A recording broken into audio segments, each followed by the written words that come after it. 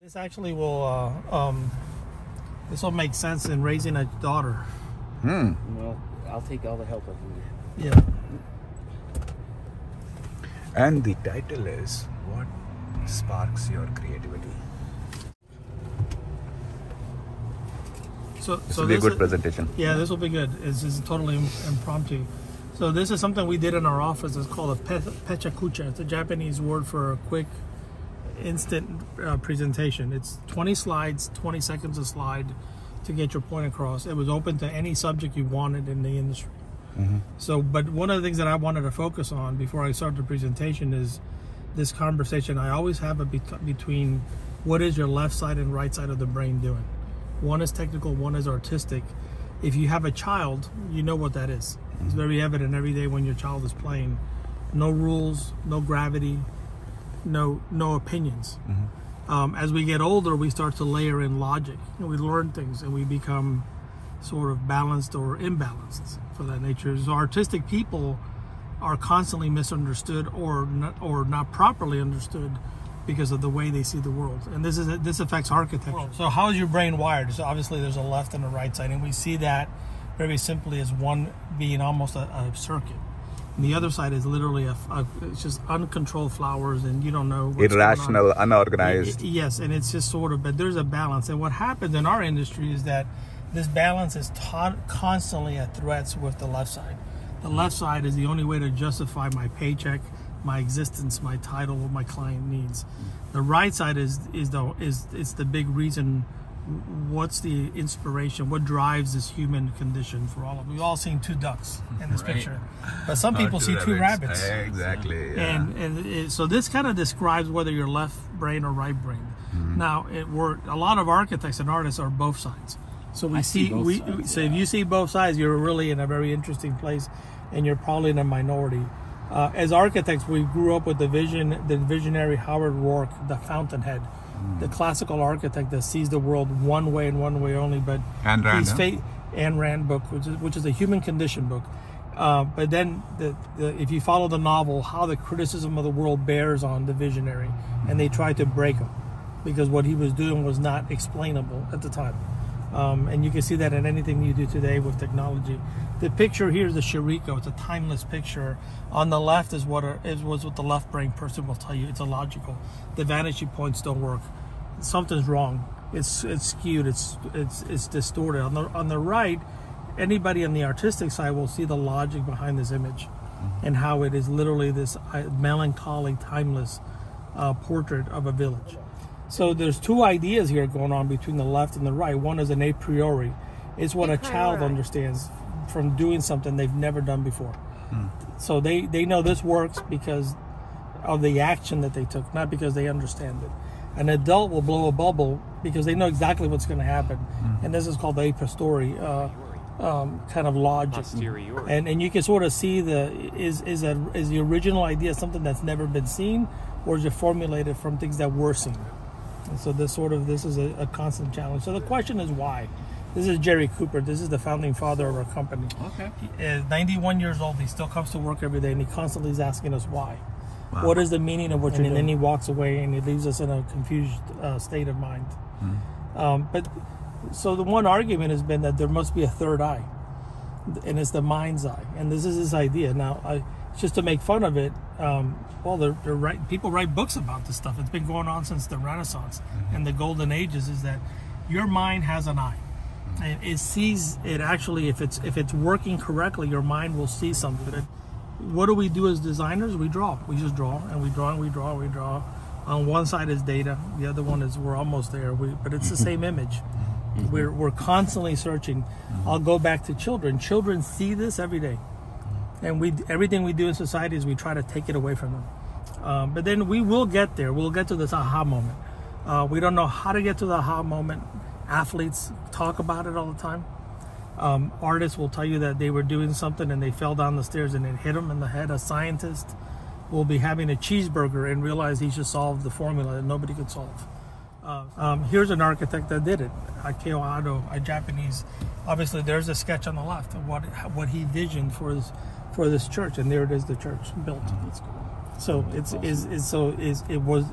is a moment, almost a childlike moment.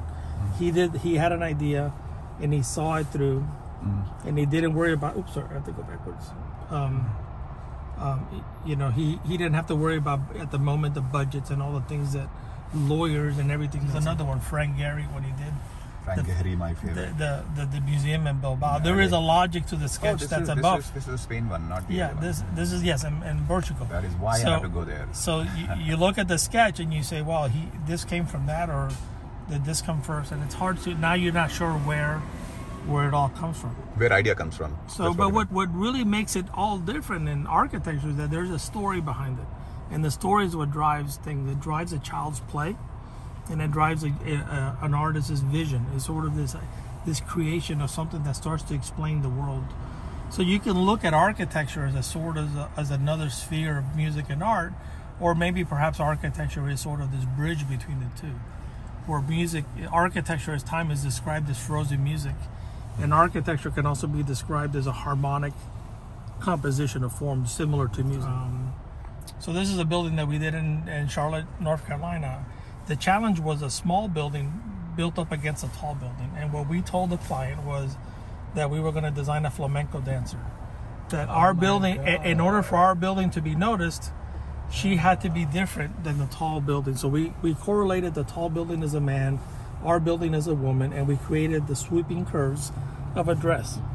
And we said, it's very simple. When it's over and the dance is on, no one will ever look at the man. Right. And that's what's happening here in this project, that we created a contrast. The eye is drawn immediately to those curves. Correct. Immediately. And the idea really is that at this point, the stories was driving it, and literally this is how it was presented to the clients. Another project that we did in Atlanta was a small hotel called between two taller hotels. So we saw the city as a bookshelf, tall books, small books. But we wanted to make our book more special, so we made our book the smallest book by no choice of ours. So we said, let's make it white. Let's make it, how do we make our building stand out? So we sort of saw almost a very friendly relationship between our building and all the other tall ones behind it. So, the book is small, but it sits very proudly on the shelf. That's New York? This is in Atlanta. Atlanta. Yeah. So the question we'll leave you here with is, the question is never why, but it's why not. And the why not takes you from the left side to the right brain every time. It makes you think the other way. And that's the presentation. Seamless, flawless. Yeah, and that's Jerry Cooper right there. Very good. Our founding father of the firm. There was one slide which stuck on me, and you had mentioned that yesterday also. A priori and post priori? Yes. Is that how? So in my slide, I will show you, I call something, I come to a point and I say that hindsight versus foresight. Is that the same thing? Yes. Hindsight is post priori or pre. Hindsight would be post priori. If you walk and you see something that looks like shiny ground that you step on and you fall 3 times, then you start to realize, wait a minute, that could be ice and I need to. Right. So I think there's a certain distance that's involved, which is time, for you to process what a post priori moment is. Yeah. The hindsight is what most logical thinking, left side thinking is very good at. Yes. Because you have done that, been there, you have mastered it. And that part of the brain which is wired very logically does that very well. Correct. But foresight requires that wondering question, why not? Why not? You have to be explorative, you have to be fun-loving, playful, and not afraid of, correct. failure. And there's a certain, I would say, what I tell people in post priori is that basically you now have fully convinced yourself of what your intuition was telling you all along. And I think this is where a child or a childlike moment, or a moment of madness, you sort of can't tell. You just know why this is what I want to do, and I cannot explain it. And then there's so much time spent trying to convince yourself of something that is almost unexplainable with it inside you.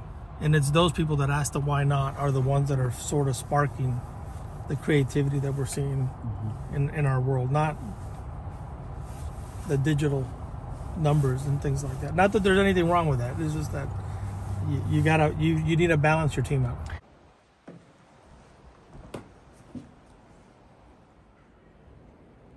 dancer. Ah, yes. Yeah. Yeah, so that story which you were talking about, where flamenco, The flamenco dancer, yes. flamenco dancer was the inspiration of that building, the hotel building. That was hotel building, right? Correct. We had a tall building, and we were building a smaller building in front of it. And there was a lot of conversation between the ownership. Well, how will my building in the front stand up if it's the smaller one versus this really tall building behind it? And we noticed a few things in the tall building had vertical lines. So we knew that we had to go horizontal with it, but that was too easy. And we came up with this idea that if you've ever seen a flamenco dancer, it's a moment where you see two people dancing, but it's all about the woman and her dress and how it moves, and that's where the fashion and the music come together. So we came up with this idea that the building would be the dancer and the tall building would be the male counterpart, drawing all the attention towards the dancer, of course, which was our ultimate intention. So we met with the client, and he at first didn't understand a lot of the mathematics and the logic behind it, but it wasn't until we sat down with him one day one-on-one, and I was able to sit down with him and I explained to him by analogy, if you would consider it a flamenco dancer, you would understand how this comes together. And we drew the flamenco dancer in front of him, and he for the first time saw the building.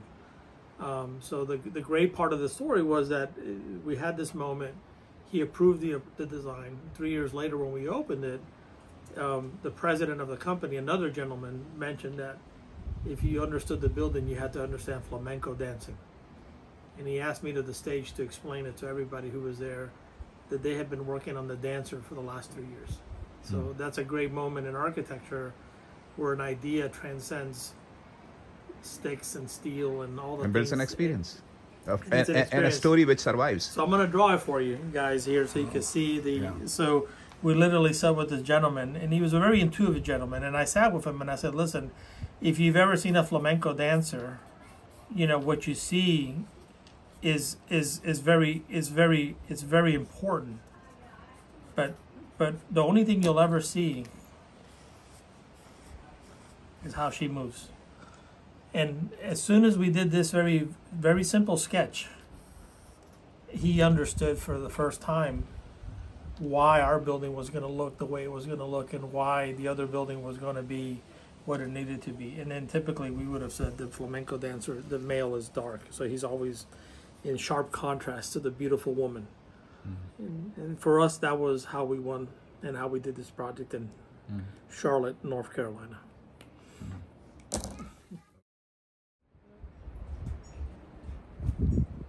I just took a note, and one of the things that I just wrote was there's a thing called one pen, and there's an article I read a long time ago.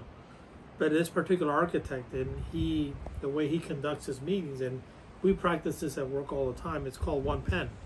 So I'm on the board and I'm drawing. This is the idea.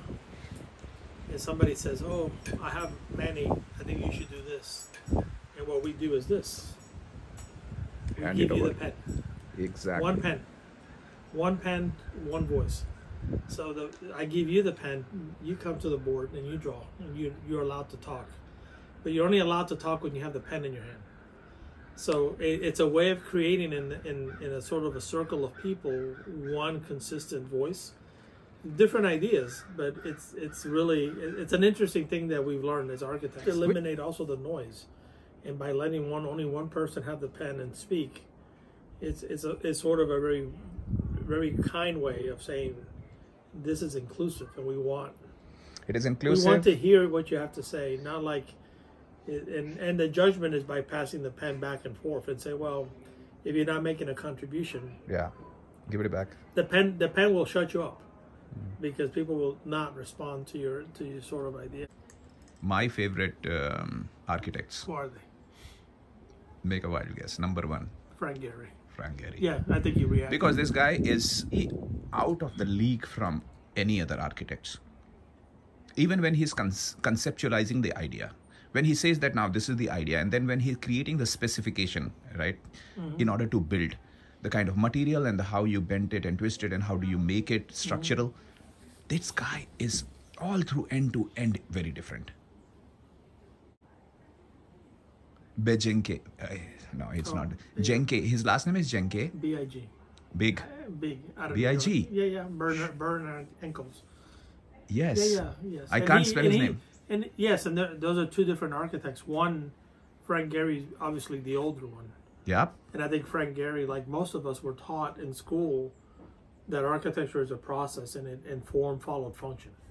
That literally the function is what dictated the form. Frank Gehry is all about function follows me around. And I think what he, in a sense, sort of, like many architects, realize that there is a form-based approach that is more uplifting than just the solving the functional aspect of a building. See in him is that you see an artist driving design. Yeah. And I think he, at times, people will criticize him for, well, this doesn't work as well as very hard another to building, or this building over here leaks over here. But if you're in that part of the spectrum having that conversation, you've missed the entire thesis of what he's trying to explain to you, that you're still talking about it and you're still interacting with this building in a very new and a different way. And then, I mean, if you think about it, in justification for what he does and how he does, he is designing museums, he's designing public places. If you go back 200 years ago, if a king is thinking about building his castle, okay, if you are building a church, those were primarily inspired by form. I mean, function has to follow. I mean, you have to have bedroom, you have to have conference hall, you have to have reception, all of those things. But basically, they were mostly driven from form, because that has to give you wow first, then Right. meets your ergonomics need, isn't that? And I guess to some extent, Frank Gehry is doing that because he's designing mostly public places, museums, Correct. Public buildings, opera houses, symphony halls, galleries, Yeah. things that were. It's a different relationship with the human. Yeah. So And what is this guy's name? Guy again, I forget his name, but he's my It's- favorite. I think it's Born Ingalls, Berjard Ingalls. Yes, he's Yeah. from New York, and Now he's in New York. yeah, he's got a big office in New York. But Oh, yeah. what's nice about his work is that I think he so sort of like your pyramid. I think he understands the memory part in creating a series of, he diagrams his buildings in such a way that through his diagramming he transcends the form, the functionality, the program, and he starts to really elevate buildings to another level of, You know, I've seen his building in Denmark. And so he's slightly different than, that's my perception. I don't know if that is true. He designs for function first. oh, without a doubt, he has a pyramid, and the pyramid is Guys, program. we are ready. Let's go. Okay, it's all about program, functionality, cost. It's not his work is not trivial by any means. It's more- It is logic based. It is driven by data. It is providing information about the environment, and is his way of creating sort of a He's sculpture. architect plus industrial designer. Come on. Without a doubt. That kind of Without a thing, doubt. right? Yeah. And New who's material, new Your, and technology. who's the third architect? Huh? Who's your third architect? Oh, he's not architect, or he is a more thought leader. His name is, you must have seen this, Grand Design on Netflix. Grand Design, this is all about people have aspiration to build new modern homes or sustainable home.